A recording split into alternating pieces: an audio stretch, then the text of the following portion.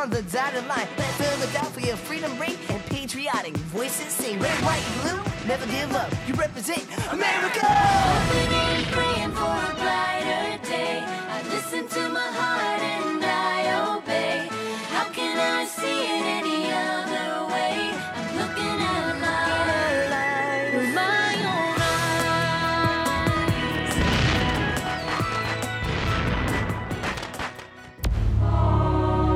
Today on Liberty's Kids. Our fleet has finally arrived nearby at Chesapeake Bay. It will carry our troops to a position from which we will crush the rebels once and for all. Cornwallis will move to near Yorktown, where he'll wait for the British fleet to arrive in Chesapeake Bay. When his ships arrive, he will attack us. Admiral de Grasse will have 29 warships and 3,000 troops. Our army and Rochambeau could march south and join Lafayette on the other side of Yorktown. We would then be surrounding the British by land and by sea. So the army marches south. It could be the huge victory we've been hoping for.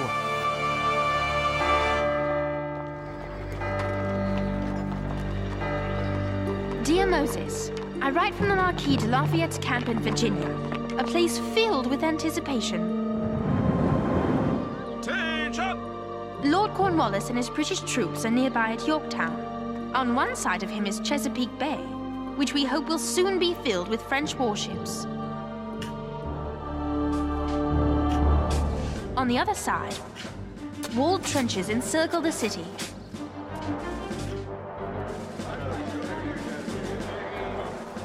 I wait far away from those walls, with Henri and the Marquis, for the armies of Generals Washington and Rochambeau to march here from New York.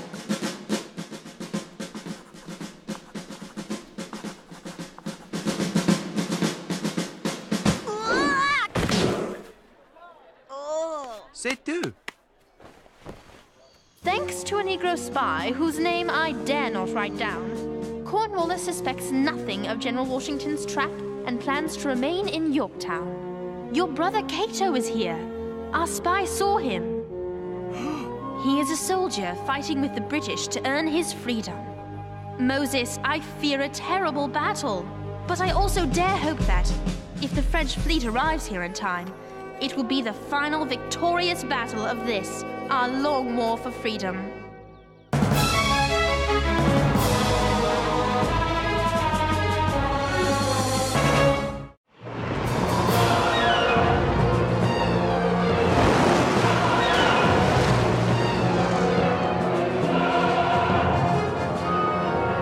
Admiral de Grasse, speak. The hurricane is still heading due north and gaining speed. Take in the sails, Captain, and batten down the hatches. Yes, sir. The Americans are lucky that this storm is forcing us toward Virginia. They'd best hope it doesn't change its course and force us to change ours.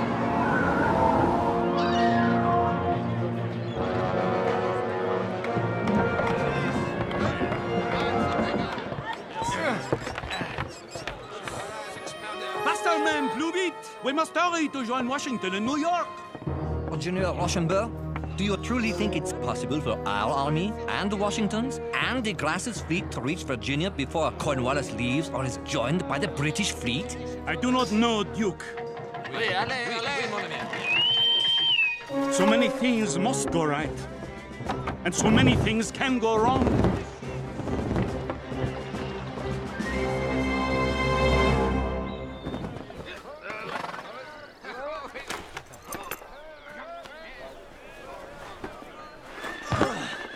There. Whoa! Thank you, James. With this heat and all these supplies, it's a good thing we're only marching to New York City. You've got it all wrong. We're not attacking in New York. We're attacking in Virginia. That's ridiculous, James. If it's so hot here, can you imagine what it's like down south? No, thanks. To march an army 500 miles in the height of summer? No, my friend. We're going to retake New York City and win this war.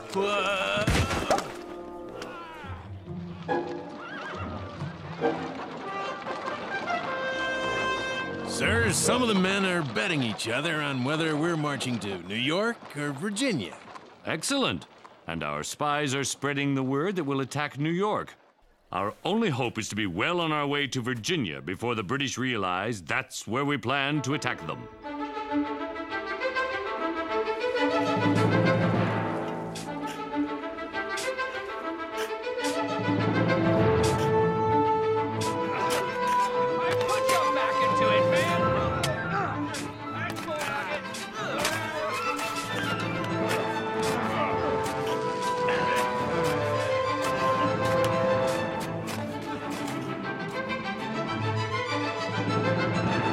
Lieutenant, I will not have any more British soldiers die of heat stroke digging our trenches and building our fortifications.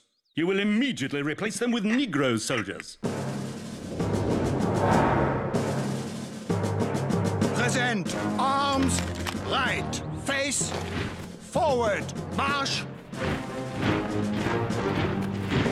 Halt!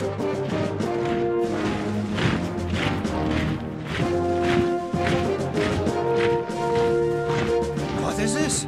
Too many British soldiers are dying out there, so they're sending us in their place. That is not right.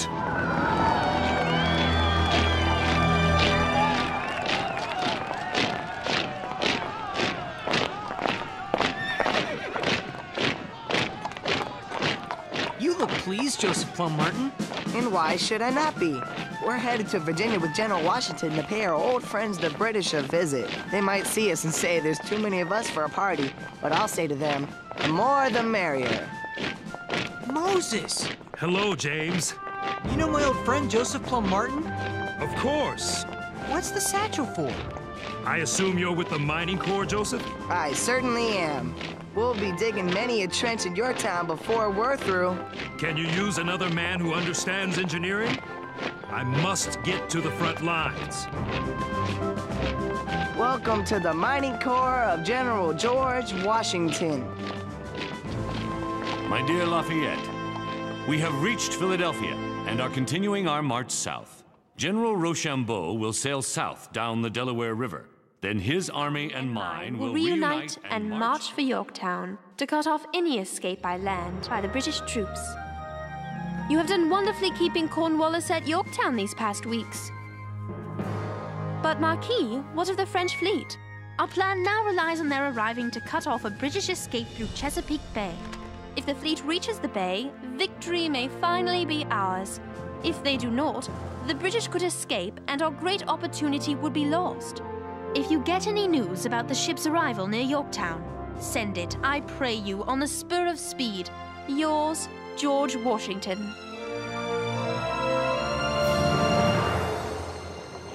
General Rochambeau, our army is moving nicely down the river. Bon, let us hope the French fleet of warships is moving just as nicely into Chesapeake Bay. General! Qu'est-ce que c'est?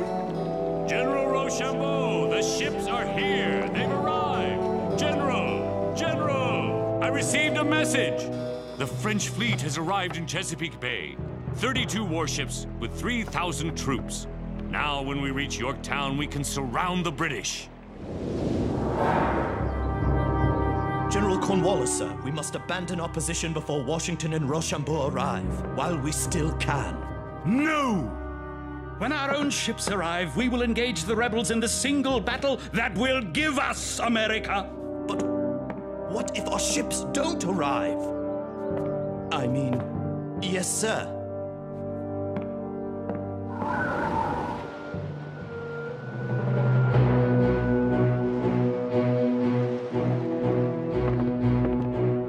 Those ships are not ours. They are British. We are not ready to do battle.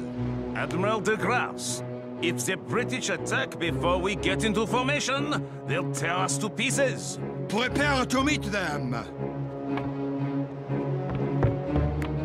All hands on deck! Signal the fleet! Run the cannons out! Weigh anchor and hoist the sails! Full speed west-southwest! Battle line formation! Fire when in range!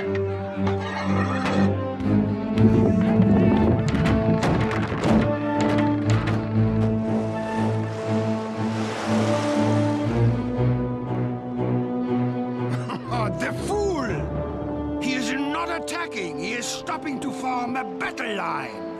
Half their fleet is becalmed, sir. The wind favors us. This just might give us the time we need.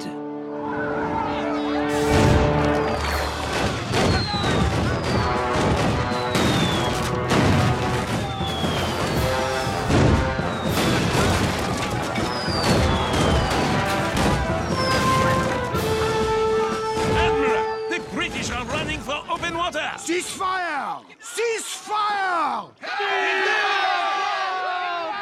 They will head north to get more British ships to protect them. I wonder whether Rochambeau and Washington will arrive here before they return. Washington! Welcome to Virginia! They'll never beat us now! Freedom! Liberty! His Excellency! Washington is here! Commander in Chief! America! Washington! It's His Excellency! I proclaim him Trenton! I was there at Princeton!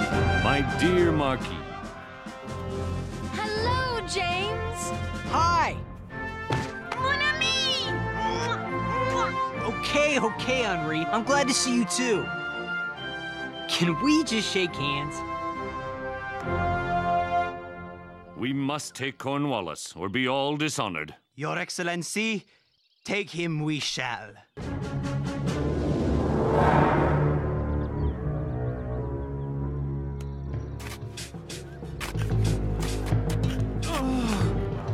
No!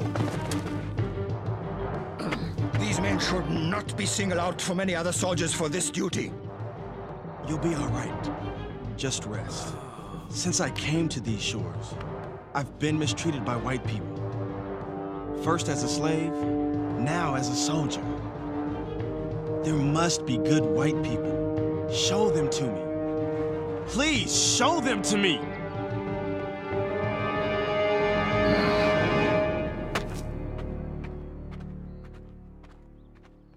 Fine work, James Armistead. The Marquis has told me how greatly your spying has aided our cause. Thank you. Now we can lay siege to Lord Cornwallis's position. Nothing and no one will go in or out of Yorktown. General Rochambeau. We will begin digging our trenches here, beyond the range of British artillery. We shall better the fortifications of Yorktown and every day move closer and tighter around them. Soon, we will be close enough to fire into the town itself. It might take days, it might take weeks, but sooner or later, the British will run out of ammunition, out of food, and out of shelter. And when that day arrives, my friends, they will be ours.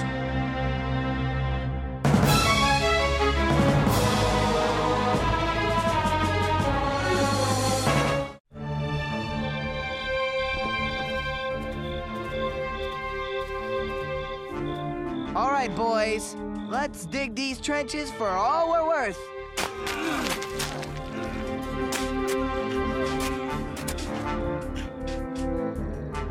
James, my coat. Come. Excuse me, sir, but we are surrounded.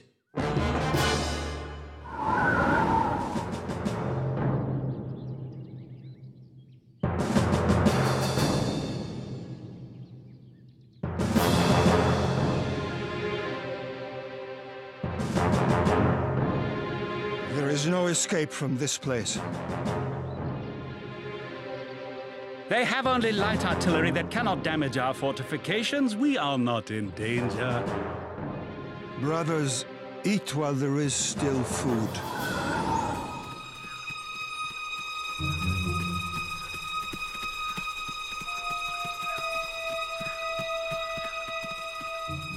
I think we'll be safe here. I pray that Cornwallis surrenders quickly once the siege begins. Whatever happens, I'll make sure that people everywhere get to read about it. And I'll make sure that what they read makes sense.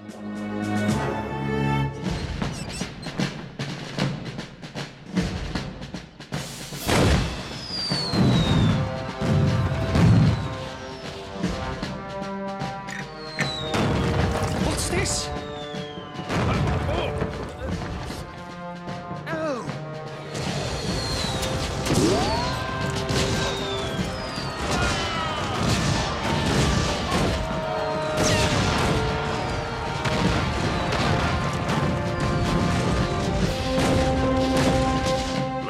push in closer. Dig more trenches here.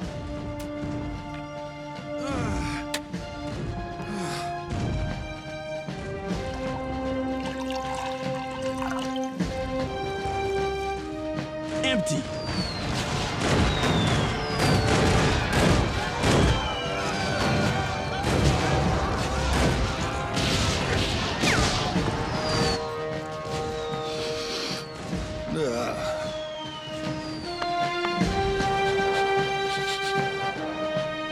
Disgusting. General Lafayette, Colonel Hamilton and our French friends are only 200 yards from the walls of Yorktown. We are now close enough to fire over the walls and into the British position. General, what will be your first target?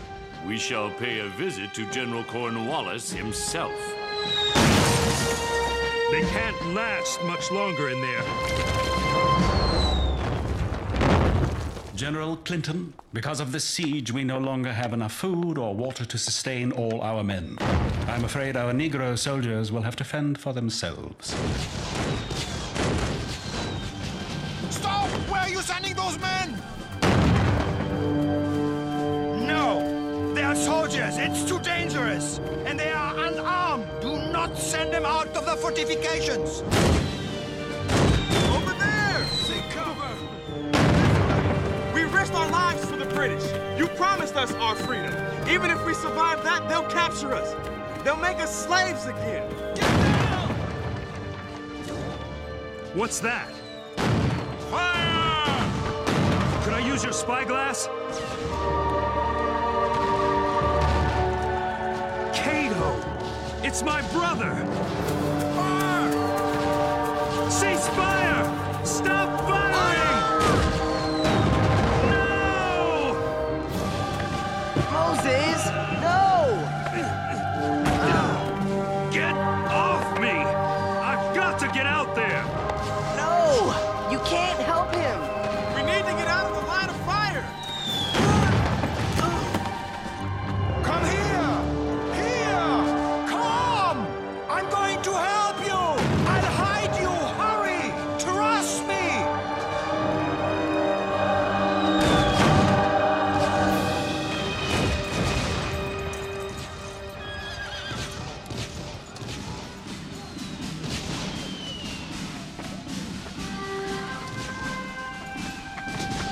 Moses, wake up! Moses, I think they're surrendering. Cease fire! Cease fire!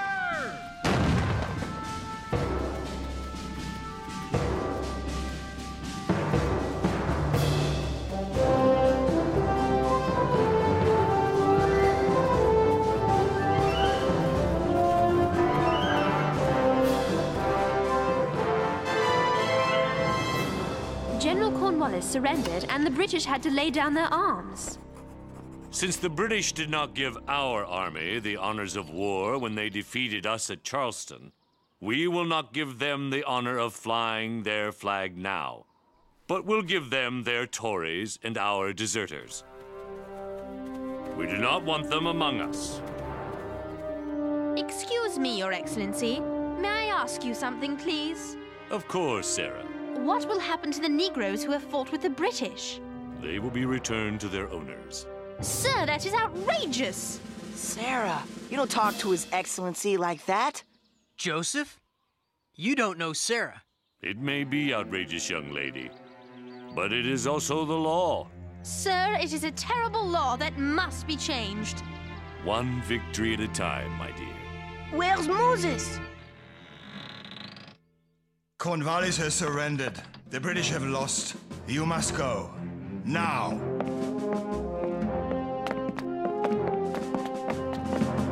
I have to know. Why are you helping us? We're just a bunch of slaves to you. You men are not slaves. You are soldiers. You deserve far more aid than I'm able to give. Sir, what is your name? I am Captain Gottfried Hiltz. Thank you, Captain Hiltz. Hurry!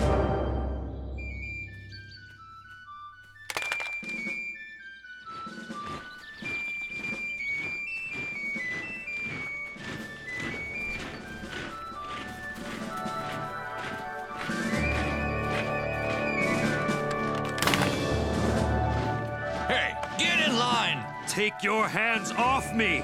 I am a free man! Cato! We won! Cato! Cato! Cato!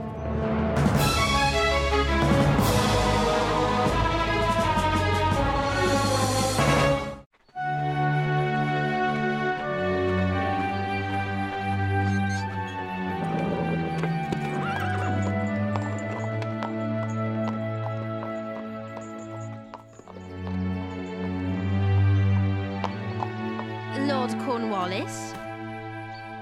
I will help you, James Armistead. You have my word.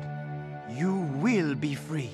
When I am, I will call myself James Lafayette. You? You are with the Americans? Yes, sir. I am an American. I despise the colonies. General Washington, now that you've won the war, what's next? We haven't won yet, James. The British still occupy a great deal of our country. You write your story, lad. I must prepare my tired men for our next battle.